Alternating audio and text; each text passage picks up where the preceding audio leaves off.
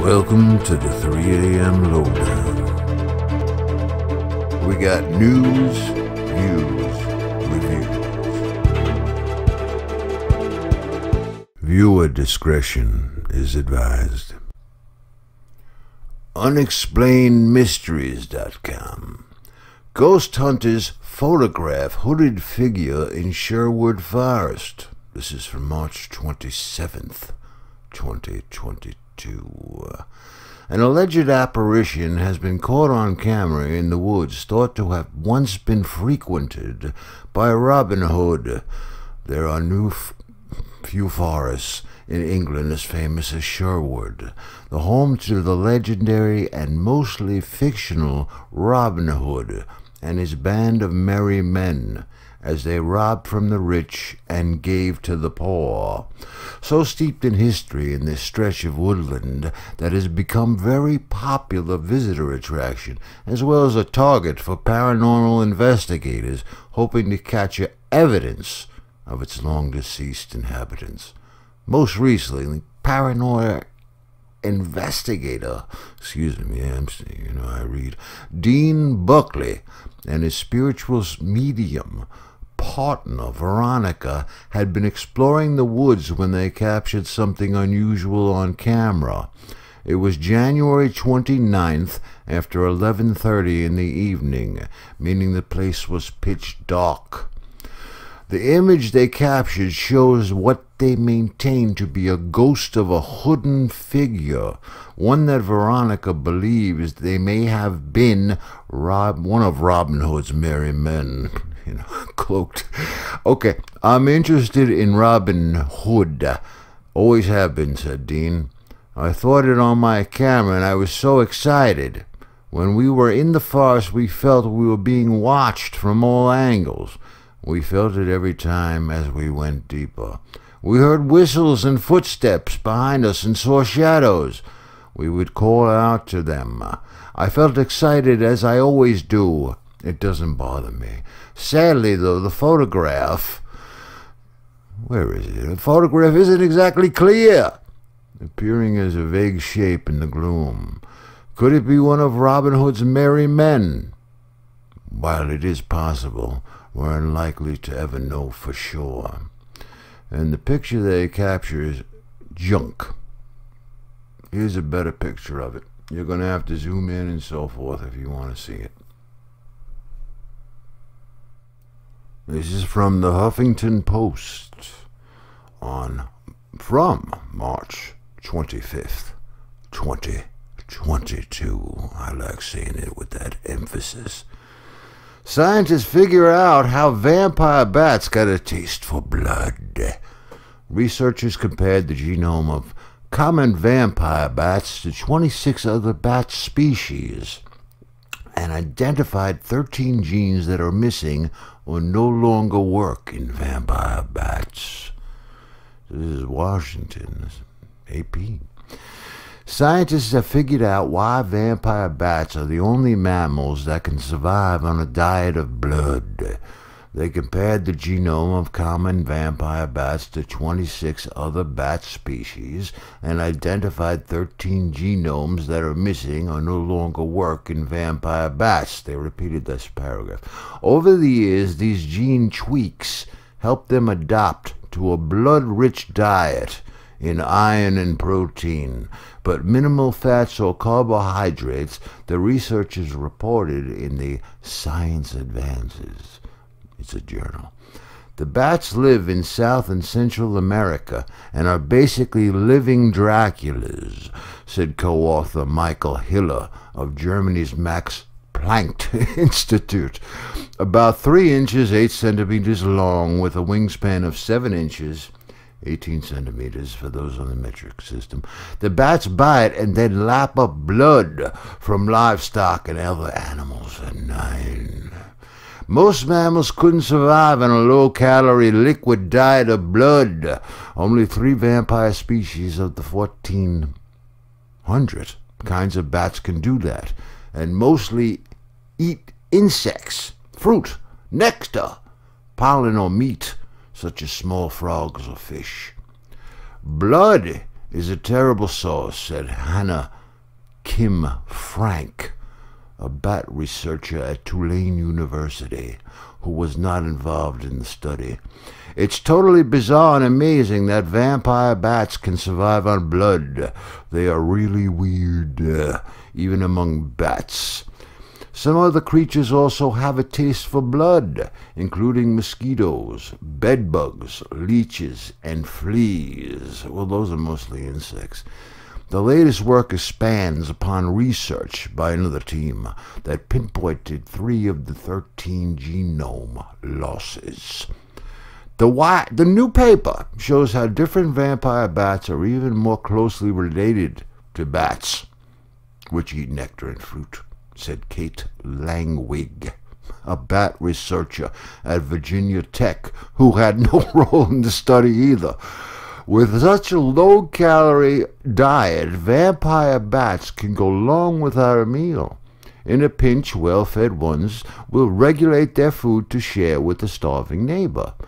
They seem to keep track of who helped them in the past," said Hiller, noting that vampire bats have they have complex social relationships.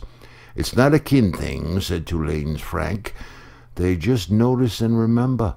You're a good sharer. I will reward you." And there's a picture of a vampire bat. Let me see if I can zoom in on that for you. No, I can't. I'm already in close. All right. Next story. Unexplained mysteries again. I'm not going to dwell on them, but they have some interesting stuff. Couple claims ghost left messages on their computer. This is from March 23rd. You get the 2022. All right. Ken Webster and Debbie Oakes claim to have received numerous messages on their 80s BBC Micro. The mystery, which has endured more than 30 years, began after the couple moved into an old cottage on the North Wales border back in the 80s. While outside in the garden one evening, they noticed a peculiar green glow coming through the window. That has to do with the radio. After venturing back inside, they found that someone had written a message on their computer. "True are the nightmares of a person that fears. Safe are the bodies of the silent world. Turn pretty flowers towards the sun, for you shall grow and sow, but the flower reaches too high and withers in the burning light." That was very profound. I think someone snuck in the house. Over time, they received several other messages from what they believed to be the ghost of an individual from the 16th century, who identified himself as Lucas Wayneman. "What strange words you speak," it wrote in one message aimed at Ken. "You are a worthy man who has a fanciful woman, and you live in my house with lights which the devil makes. It was a great crime to have stolen my house. L.W." Even stranger still, Ken also claimed that the couple had received messages from another individual, this time someone claiming to be from the year 2109. It has been suggested that the house may exist on some sort of cross-section in time, enabling messages from different time periods to appear on the computer. To date, no definitive explanation of these phenomena have ever been found. You know, it's a 1980s computer. Why are they still using the bloody thing? Did the ghost turn it on and start typing? They still have it set up, too. All right, next story. All right, this story is from latest UFO sightings. The logo at the top just says sighting. All right, this is from March 26th. I'm going to skip the year. Okay. Strange UFO filmed over Kirtland Air Force Base by the Air Force guy.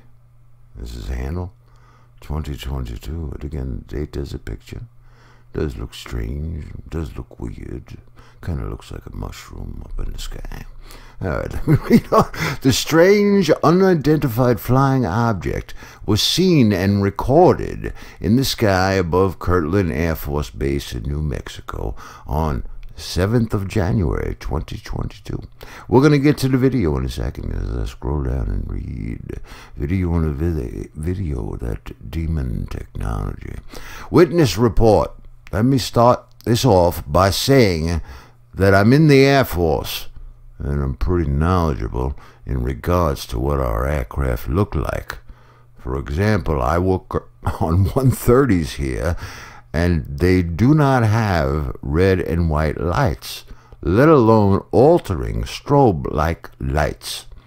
In fact, to my understanding, most if not all airplanes today have red and green wingtips lights, and typically don't alternate in the fashion shown here. As far as the video goes, I was just hovering right above where the entry-exit gate is. He was just hovering at he was flying, probably at 7,000, 8,000 feet. It was moving and no sound was being generated at all. The video is just causing wind. After filming, I walked to my car. He landed, obviously, while glancing back at it occasionally. It was about at the 45-second, 1-minute walk to my car parking lot, and when I got to the car, I pulled my phone out to take another video. But it was gone, and I happened to glance over the mountains to see one of the lights disappear. Mind you, that wouldn't have had to been traveling well over 1,700 miles to reach those mountains in the time it took me to walk to the car. Again, no noise. It was just hovering, and a few seconds prior, the lights threw me off. This could very well be the same crazy fighter that I'm not aware of. If anyone has any videos, please comment. Let's get to the video. All right, let's play this. Let me get a little better for you. Okay.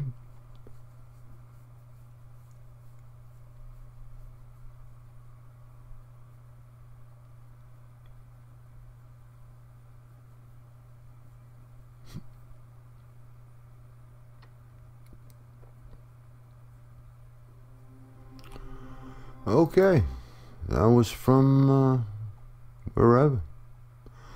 Okay, next story. Okay, I'm going to add one of these naughty stories every video because I think it needs recognition. All right, this first story is from India.com, of all places. Sexual health myth busted. I must be excited about the story. What is real smell of vagina? Does more sex make vagina too loose? Explained by expert. It's a video, so you're going to have to go to the link. In this video, we have with us Dr. Salif Shroff, obstetrician and gynecologist, who gives us a clear picture on sexual health, thereby busting common sexual myths and rumors that exist and provide real facts on social health. All right, we're going to take a look at part of the video. Let me get it better on the screen. Okay, let me play. Only 10% of women are found to have an orgasm during sex. So most of them actually need a activity like your self-masturbation to actually climax. A woman firstly should be comfortable in her own skin, not feel embarrassed about her body, should feel happy about the body no matter what kind of size, shape it is. It's your body, it belongs to you, love it. Love it, man. Yes, I do. All right, we're going to cancel that video, man. All right, you're going to have to click the link and watch that. Sexual health myth. A lot of weird myths and rumors exist when it comes to the vagina. on the most common sexual health myths that people believe is that vaginas can lose their elasticity and become forever loose. However, this is not the case, as experts say that the vagina is elastic and has the capability to amply stretch during sex, and regular sex does not make vaginas loose. Well, how about birth? In this video, we have with us Dr. Safalai Shroff again, obstetrician and gynecologist, who gives us a clear picture on sexual health therapy, busting common sexual health myths and rumors that exist, and providing real facts on sexual health. Okay, you're going to have to click the link on this one. All the links are in order. I put the sources, so it's there, man. Check it out, and I'm sorry I'm giggling like I don't know, a boy, a schoolboy about this stuff. All right, next story. Why, hello, dudes and dudettes. No next story, just a bit of rambling. Well, there were mistakes with this first attempt. Sound issues on the video being played through my browser. Not loud enough. I have fixed that for the next video. I am using OBS Studio. You probably have heard that mentioned before. Basically, the PC sound output is a second sound source besides the microphone. I am not pre-reading the web pages, hence mistakes in reading. I'm sure there are some tips online for radio hosts, etc., for some reading tips.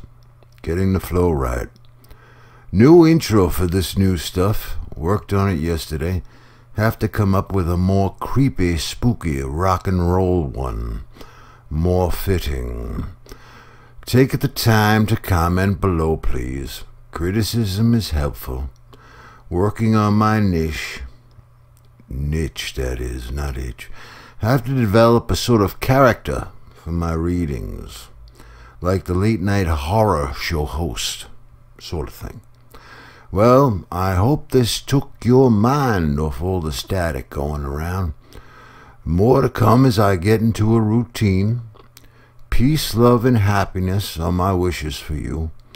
You are appreciated here, always. Like, share, and subscribe, please. It helps out a lot. Thank you.